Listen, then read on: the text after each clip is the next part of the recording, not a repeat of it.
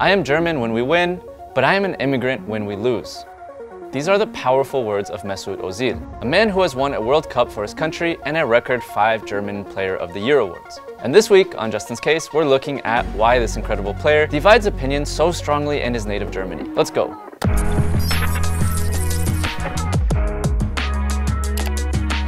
Özil mainly is like an interesting example of wider debates in German society. In general, football players, they are highly profiled in any case. I mean, they're top level, they're highly talented, highly skilled, they earn a lot of money, of course, that make them public figures. Mesut Ozil burst onto the scene with Schalke. And what a talent he was. His eyes see everything, and it made him the master of the assist, though his dribbling skills were quite apt as well. Then he took an interesting move by skipping Bayern Munich for Real Madrid. And at Real, he shone. He was even being compared to Zinedine Zidane, a complete club legend. Was one of the major talents in German football, and he won various prizes. Of course, he was eventually deemed surplus to requirements and was shipped out to Arsenal. And with Arsenal, he was a player who split opinion. Many loved him, nay, adored him. But many also felt he didn't run hard enough or show the right body language, which is weird to me, but okay, that's fine. Not everyone will agree, right? But there's something else strange here.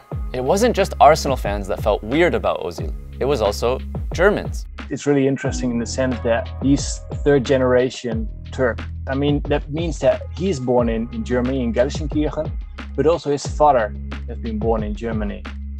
But still, his upbringings have their roots back to Turkey. I mean, that's his family heritage. At the age of 70, he chose to give up his Turkish passport in return for a full German citizenship, which, in regards to the FIFA eligibility regulations, made him eligible to represent the German national football team. He made a choice to lay his loyalty in a certain way to the German nation, to the German state, by basically publicly declaring, well, not to be not Turkish anymore, but to give up his Turkish citizenship. In 2018, at the World Cup, Germany flamed out of the tournament. I mean, it was pretty embarrassing for the Germans. And the man who took a lot of that blame, Özil. And he has been widely regarded as the model immigrant, so to say, but that has changed over time, and in particular with the 2018 World Cup, where Germany got knocked out even in group stage. Now, before that tournament, Özil and his fellow teammate of Turkish origin, İlkay Gündoğan, had posed for photos with the president of Turkey, Recep Tayyip Erdogan. The German media kind of like sought someone to scapegoat and to blame it on, and Özil became, well, basically the target because of his Turkish roots, but also because just like a month before the start of the tournament, together with Gündoğan, they had a press moment with Recep Erdogan, the Turkish Prime Minister, which was not like everyone felt great about in Germany, so to say. Now, of course, if you know anything about global politics, you know that Erdogan isn't just like a president. Yeah, he's an autocrat. He's consolidated his personal position as the leader of Turkey by changing the Turkish constitution. And under his rule, a lot of minorities, activists, journalists, and people in the political opposition have suffered. In Germany, this photo was a big deal. Özil and Gündoğan were lambasted. Now, Gündoğan apologized, but Özil didn't. Özil doubled down and defended his decision. I mean, he always has said in media outlets that he still feels Turkish. I mean, he feels both, and I think that's important to emphasize. He's not either one or the other, no, he's both. His personality is based on both cultures. And listen, as a player, I like Özil. I'm also a fan of the work he does off the pitch. I think he does a lot of good, speaking out on issues like the Uyghur issue in China, among many others. He donates a lot of money to good causes too, and he doesn't always publicize all of it. But on this issue, I really disagree with Özil. I don't know his situation with his family in Turkey, but I don't think he should be lending support to someone who abuses human rights like Erdogan does. I think you can see a theme in some of my shows. I don't like when people abuse human rights. But here's the thing. Many people decided to criticize Özil in an entirely wrong way. They criticized him as not being a good German.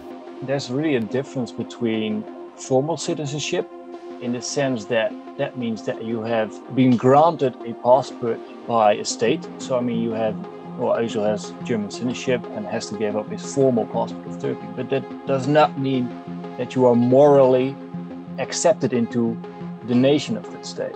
And when Germany lost in Russia, A lot of people use this incident as a way of attacking Özil again. Umarım yine Cumhurbaşkanımızla görüşmesine de itiraz etmezsiniz Ayko. Mesut'un problem çıkarmazsınız. So why do Germans feel this way about Özil?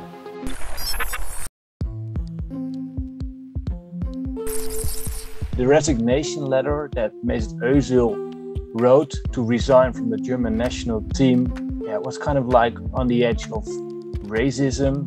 He pointed out that for some people, even in the German national football team, he wasn't considered anymore. If he was ever, of course, it would be a question, truly a German.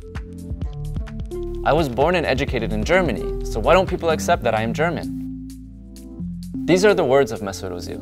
In Turkey, it seems like they really love Özil. But in Germany, that's not universally the case. Arsene Wenger once said, if you love football, you love Özil. But listen, there are some people who don't like Özil's game, and that's fine. It's a choice, it's preference. But there's a word for people who criticize Özil for not being the right kind of German. And we can call those people racist. The German-ness, so to say, is questioned because they have like mismatches or they differ in certain aspects. In the sense of Özil, you could say that he has a bit of a different physical appearance. I mean, he's not completely white and he don't have blue eyes and blonde hair. Just to be really frankly, it's really stereotypical what a German should, air quote, look like. But also he's a practicing Muslim. By seeing him as the other within German society. And it's not just Özil. I mean, again, Özil is like the case that stands out because of his high profile. The cultural markers that are used to other people from a certain society have changed, have become more diverse, have become more focused on religion, personal aspects. It's really complex to say why people think that way. Because on the other hand, you could say, yeah, Özil is born as a German citizen, has been going to school in Germany, speaks the German language fluently. I mean, what is not German about him, so to say? I mean, Germany, again, compared with other countries as France, the Netherlands and UK, are multicultural societies. And I think it's that one-dimensional vision of what a nation of a country should look like. That's the thing we should get rid of. And hey, speaking of racism, we've covered some issues related to identity in the past. You can check out our Justin's case on the New Zidans. Anyway, that's my take this week, but I want to hear yours. Why are feelings about Özil so strong, especially in Germany? Let us know in the comments.